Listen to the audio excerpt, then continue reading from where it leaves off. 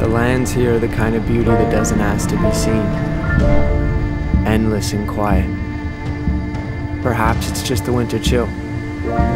I guess nothing moves around much once the temperatures get into the negatives. But nevertheless, it made me feel like I was the first person to set foot on this earth.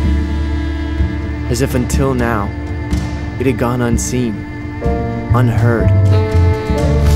The lands themselves holding on to a stillness that is yet to be broken.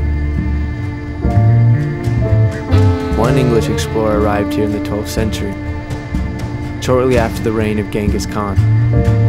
He wrote, "The landscapes are composed of three things: heaven, earth, and tombs." I didn't see any tombs, but heaven and earth remained.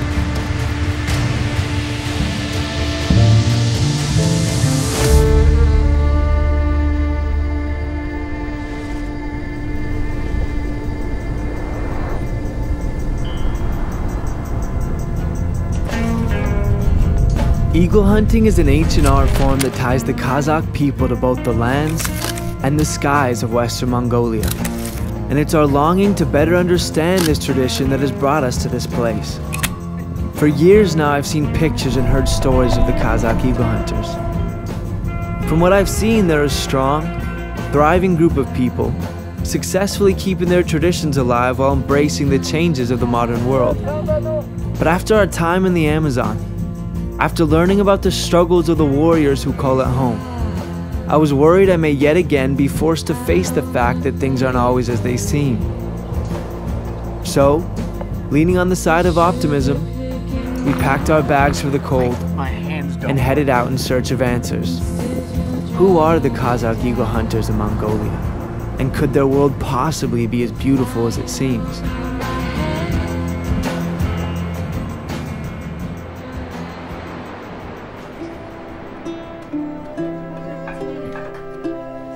The first eagle hunter we met was Basahan. But if he were to introduce himself, I think he'd do so as a simple herder. He was a big man, stern-faced, humble and quiet with the pressures of life pushing down on his brow. He stood tall, proud, and helped us better understand not only an eagle hunter's way of life, but all Kazakh herders who call Mongolia home. Бид нарын одоо төрж өссөн газ чинь одоо төгөөсөнд оруулна, тэжээлд оруулна гэж байхгүй. Тэгээд заримдаа тэр манай бид нарын баг байхад үед айгүй өнгөрчтэй юм да. Зарим жилүүдэд одоо зут манай энд амьдарч байгаа одоо зүсэнд байгаа газраас гол гараад тэгээд цаашаа хятад руу замжаад тэгээд бүр далайд хамгийн түрүүнд бид нар ийм өндөр газар дээр амьдарч байгаа. Жилийн төр нь улуурал та. Тунгалаг уус та. Цэвэр агаар та. Ийм газар хаа байна гэдэг. I asked Bashahan why he lived here in Mongolia, if he was Kazakh, and his answer was simple. Kazakh means free warrior. He said that his ancestors were here long before borders, that they're nomads, steppe roamers. I later learned that Kazakh people started migrating to Mongolia in the 1800s, spending their summers in the high mountain pastures where their sheep could graze. Then in the winters, returning to Kazakhstan or Xinjiang province in China. A lot has changed since then, but many Kazakh people in Mongolia remain nomadic and live in traditional gurs during the summers, which are like these big, beautiful tents. They retain heat nicely, can be broken down easily, and are light enough for horses to carry long distances. And a few of the Kazakh herders, very few of them, still hold on to the tradition of eagle hunting. Одоо энэ авчилсан соёлыг бол бид нарыг цаашд хөгтөд дамжуул сурах хамгийн аяарсаар бол гэр орнод ижигээд ирсэн. Тэгвэл Казак болгон бүрхтэр анги хийгээд одоо цай Казак амьдарч байгаа ятаач бүртгүүлж чадаагүй. Тэгээд хөдөө ингээд амьдраад байгаа хүн болгон тийм байхгүй. Тэгээд одоо эсгийхээс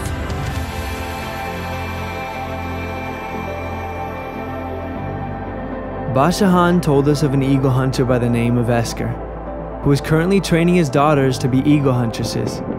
He said that if we're going to tell the story of the Kazakh eagle hunters, it's important that we see how the knowledge is passed down from one generation to the next. So we headed north, into somehow even colder weather, and learned very quickly the challenges of eagle hunting. To become an eagle hunter, you need to first develop a bond with your eagle. It needs to know you, to trust you. Then there's your horse. Riding becomes much more difficult with a massive bird perched on your arm.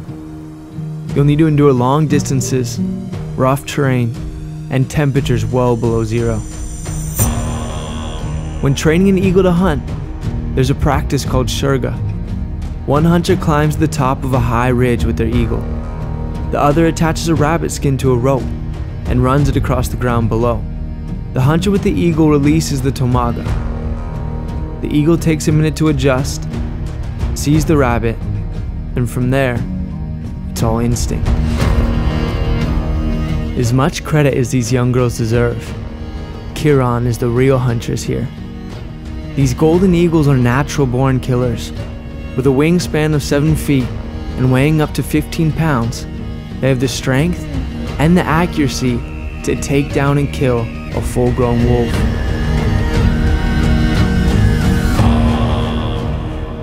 We ended up spending many days with Esker and his family. They were very kind, light-hearted, and seemed genuinely excited to not only share their home with us, but their way of life and love for eagles. Баста үйрендім, ең үлкен ағам сол.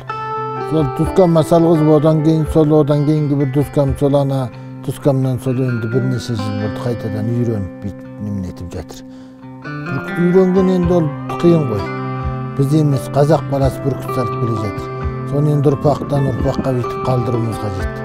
Бұл отыр ғой негізі. Igerim and Igerkh were adorable.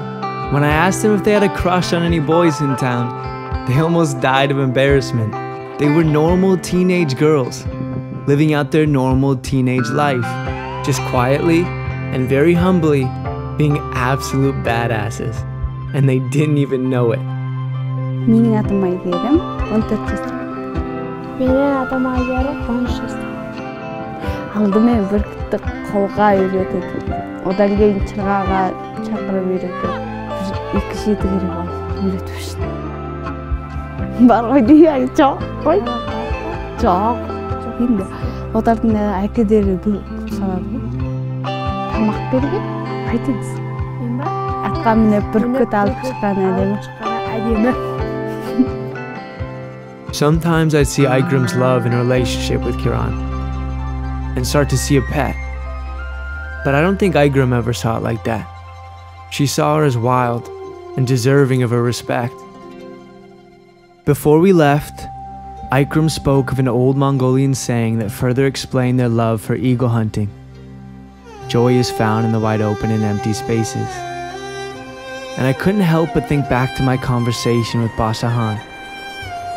Each morning we'd saddle up for a hunt, and the closer we got to the mountains, the more Bashahan seemed to come alive, laughing and smiling, filling the air with trail songs. Хоёрт бол ямар ч стресс байхгүй. Тэгээд яг нөгөө тэгсээр байтал ороо ирэхэд тэр нь гоё байхгүй. Бид нар бол ингээ ан хийгээд тэр ангийг одоо алаад байдаг зорлогч байхгүй. Бүгдийг даруул яг хол одоо өөрийн холыг өөрөө олно. Амьдралд одоо энэ сургаат би одоо 8 жилээс хэвчээ. Одоо бид нар одоо Монголын төр засагт бас их баярлж явдаг. Ягаад гэвэл бид нарын одоо үндэсний соёл, хэл бүгдийг авч үлдэхэд бол бусад улсуудаас бодвол